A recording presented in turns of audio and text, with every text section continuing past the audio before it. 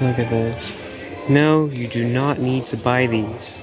It is best to have the appropriate environment to attract praying mantises and ladybugs. I have had both in my garden year after year, and I'm able to keep them coming back. Just you gotta provide the right conditions. And beneficial nematodes, don't buy these. Just plant a bunch of marigolds, French marigolds if you're limited on space.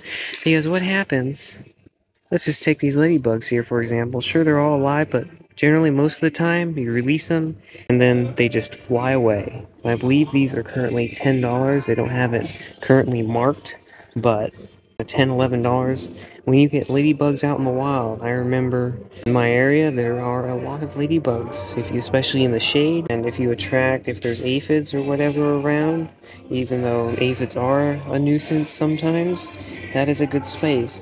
Basically anywhere where it is kind of shaded, if you have a woody area nearby, that is a great natural area that naturally attracts these insects, these beneficial insects.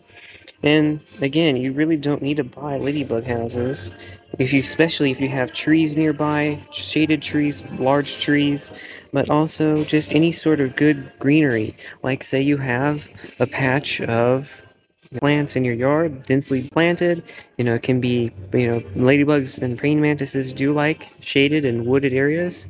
That is almost sort of like their natural habitat, but I have seen them in the open sun before. But I'm just saying this because you do not have to buy these things. I would say the biggest waste of money out of the three would be beneficial nematodes, because you can easily get these for pennies on the dollar by planting either French marigolds or African marigolds, really any marigold, because the roots attract beneficial nematodes and release those into the soil, which help control everything that these claim they do.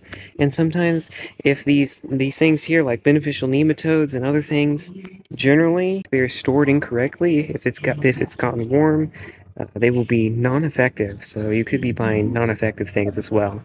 So, I hope you liked this video and really got something out of it. It's just a warning that sure, these things are in the store, and even an update, those beneficial nematodes are $33.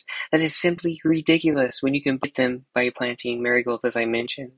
But of course, there are many different other soil and different scams out there in the gardening community, so you need to watch this video next on why this soil scam is so common and how you can avoid falling for it.